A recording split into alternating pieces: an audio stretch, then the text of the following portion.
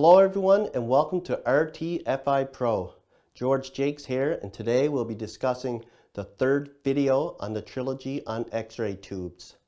Today's video will be discussing scattered radiation and the techniques on how to control it.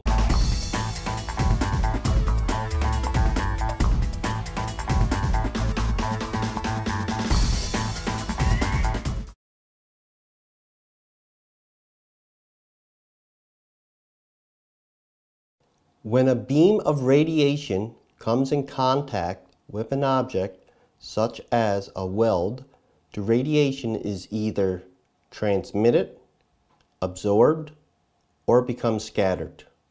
The ratio of these photon interactions depend on the material's thickness, density, and radiation energy level. To understand how to control scatter, first, we need to understand what causes scatter.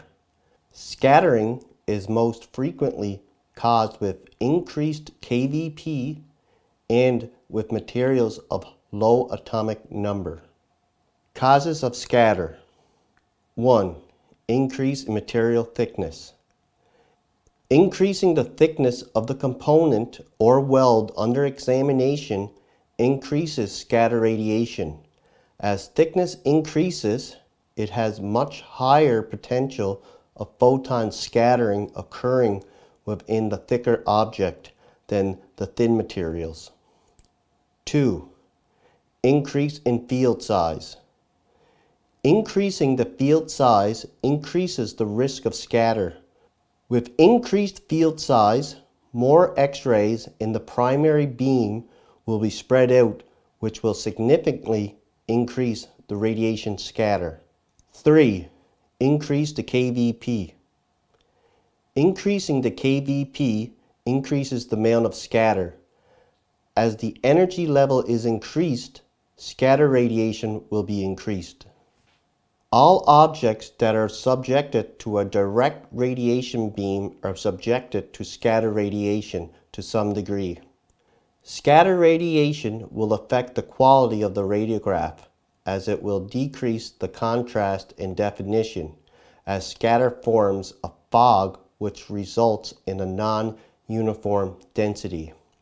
It is therefore required to minimize this effect by controlling scattered radiation using various techniques. Sources of scattered radiation. Scattered radiation can occur from walls, floors, nearby objects, or even the component under examination.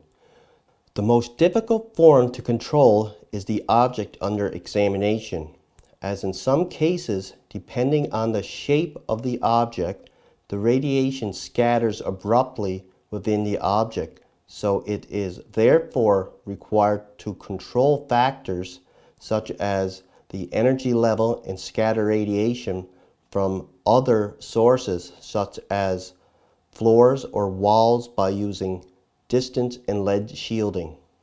Scatter radiation can be controlled by blocking, filtering, masks, screens, radiation levels, and grids. Blocking. Blocking is the use of lead or other attenuated materials to reduce the radiation from scattering back onto the film. Blocking can be performed in various techniques to reduce the amount of total scatter. Blocking using lead behind the film cassette.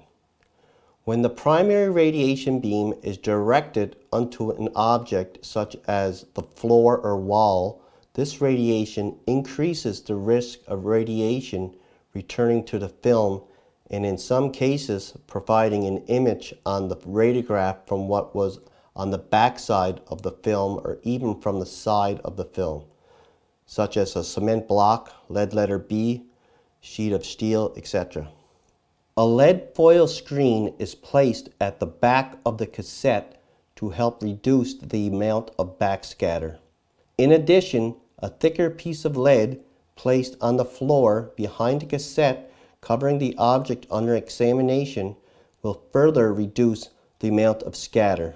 This technique is used more frequently while performing radiography in exposure bays, when the examination is done near the floor and where longer exposure times exist near scattering surfaces. Blocking with the use of masks.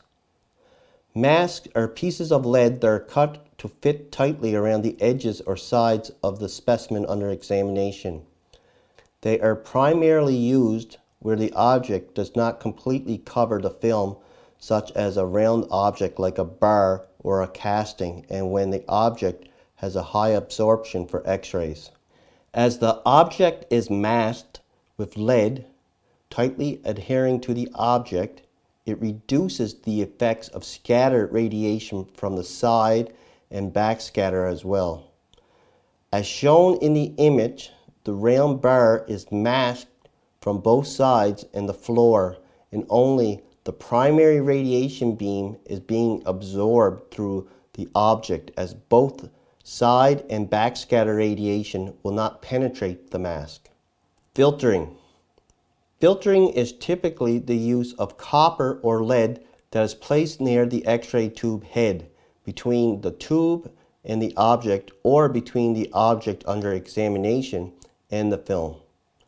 When the filter is placed near the tube, its purpose is to filter out the longer wavelengths of the primary radiation beam to create a harder primary beam. As you see in the image, only the shorter high energy wavelength photons are penetrating, and the lesser energy longer wavelengths do not penetrate the filter. The longer wavelength photons are undesirable, as the filter will help reduce subject contrast by filtering out the softer radiation photons.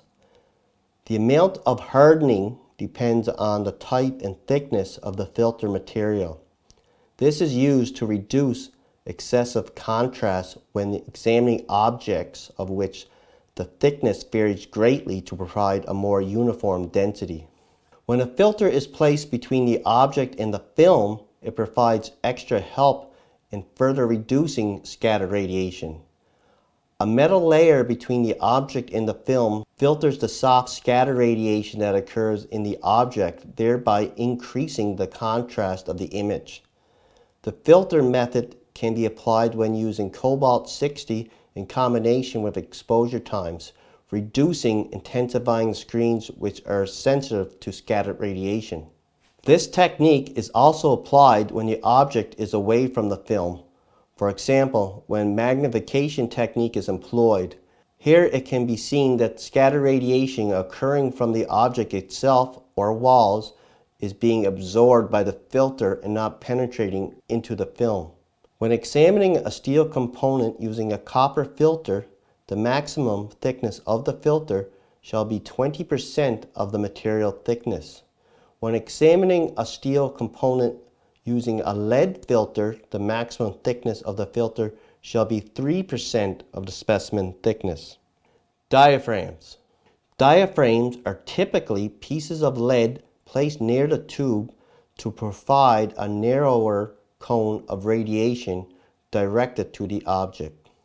The diaphragm will create a narrower beam by using lead at either side below the window as shown in the image, or pieces of lead that is cut into the shape of the piece under examination. As a result, the diaphragm will reduce the beam size. Reducing the size of the beam with the placement of the diaphragm at the tube head will reduce the amount of scatter off of walls and other objects that are within the vicinity of the object. Radiation energy level. Radiation energy level can also impact on the amount of scatter. As radiation energy level increases, the probability of scatter increases with it. The choice of what technique to use can depend on a variety of factors, and in many cases, multiple techniques can be performed simultaneously, which will greatly reduce the amount of scatter and improve radiographic quality of the image by providing improved definition with desirable contrast.